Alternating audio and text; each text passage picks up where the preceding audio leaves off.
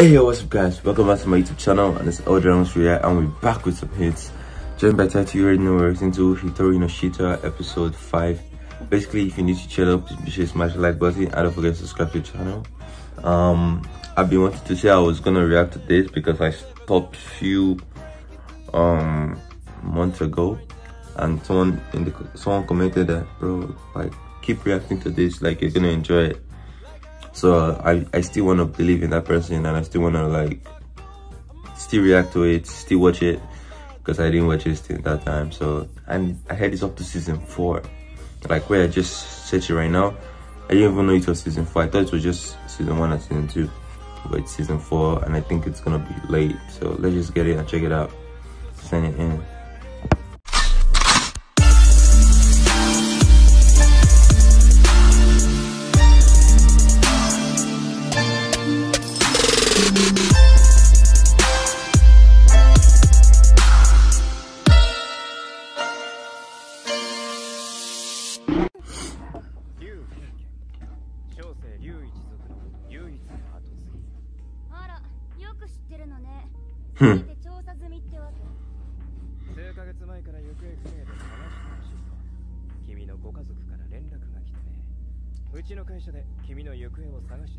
Tracked you down.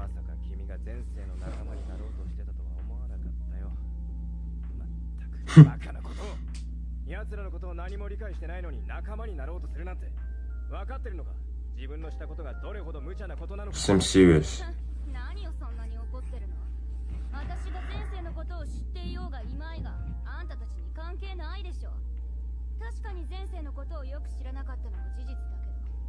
Sensei.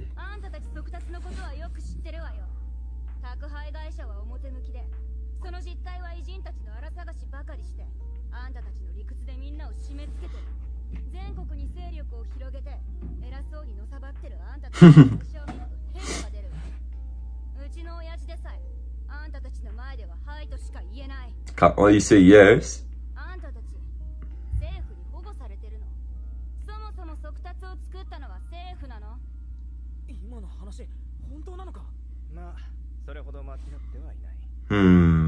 So this is like, wow. So they are protecting them or something. They are protecting the people. I don't know. I think the government asked them to.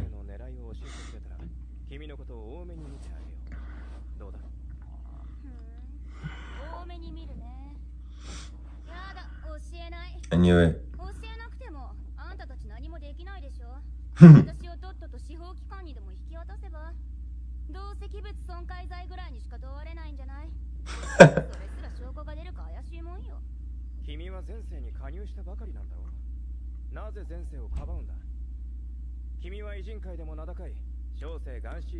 Wow, that's something.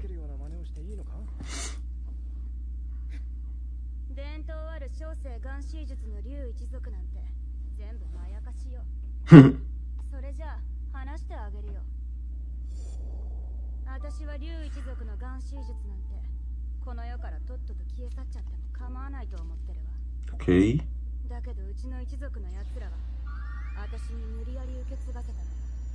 Damn, so she controls souls like this.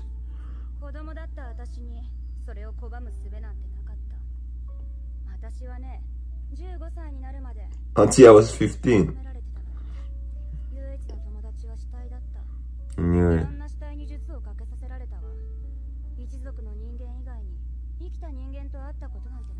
Damn.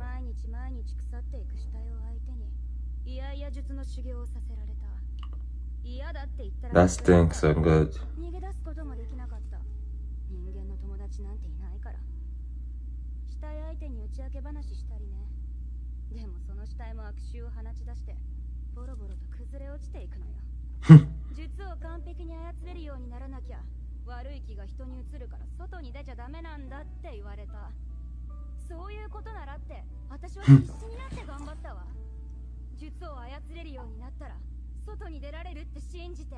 What the hell?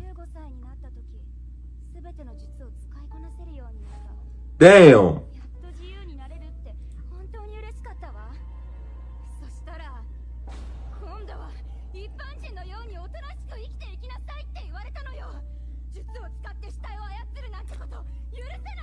Okay, that doesn't make sense.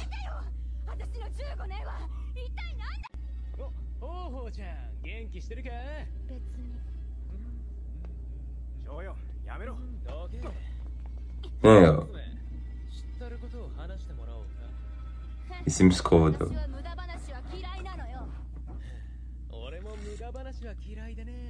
Before they tell him to not come here, I knew it. I knew it.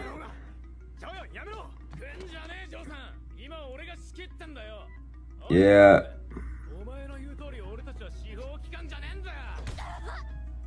I knew he was gonna take it like this so hard. I knew it. Because they told him to not come here because they know what kind of thing he is. And he's probably gonna get information.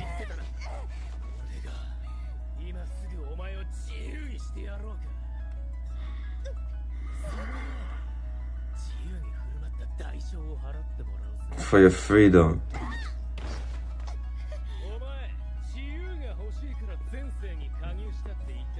But that was not freedom though. Yeah.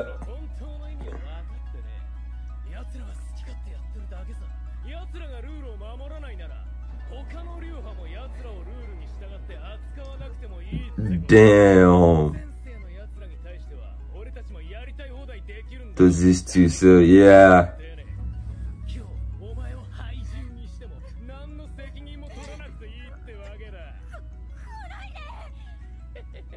He's doing this so horrifying, bro.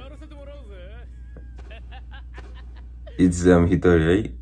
Is that his name?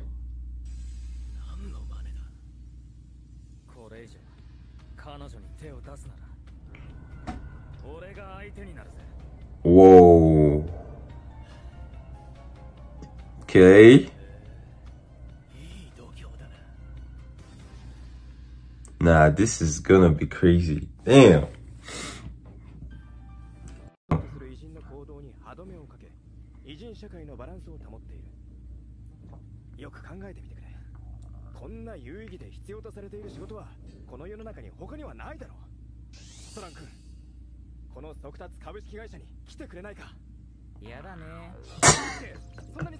He has school to go to, right?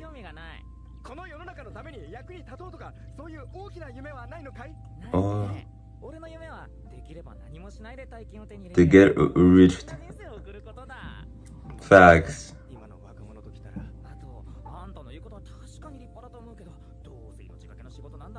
Yeah.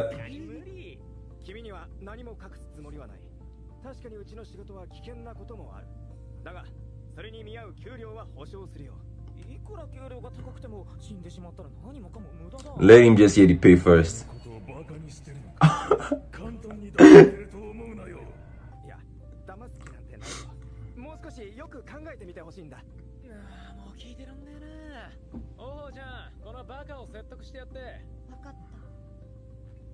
Convince means you want to beat him up.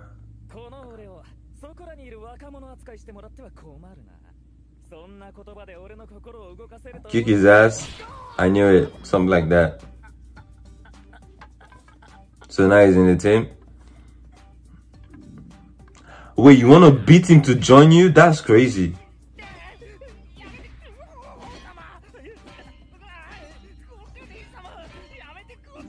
Nah, he's balls.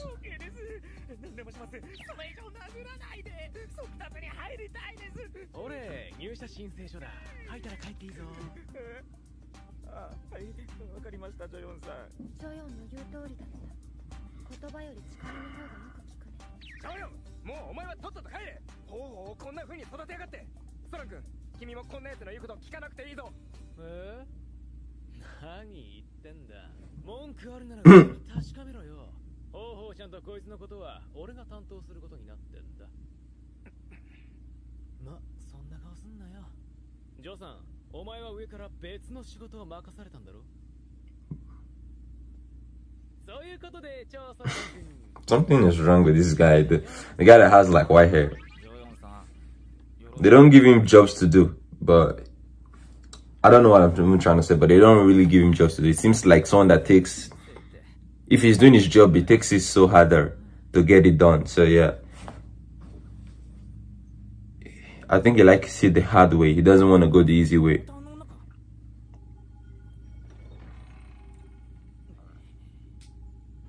Wait, what the hell? He's like wearing a girl shirt. That's what he look like. Wait, what? They are kidnapping my dude? That's crazy.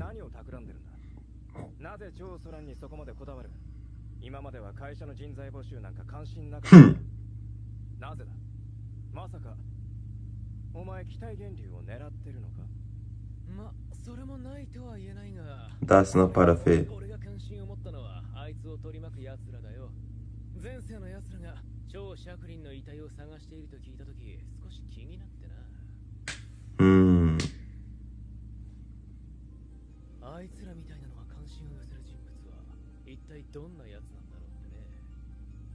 Damn.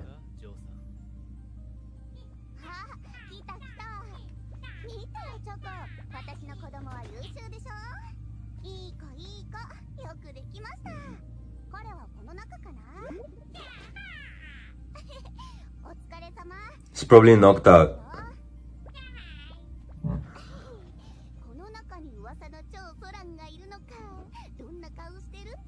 How did they kidnap him so easily? Damn, now you're talking.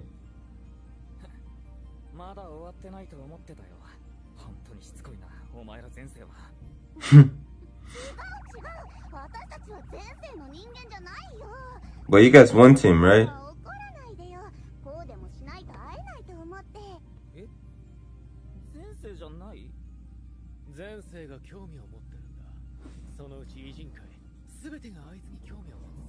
Facts.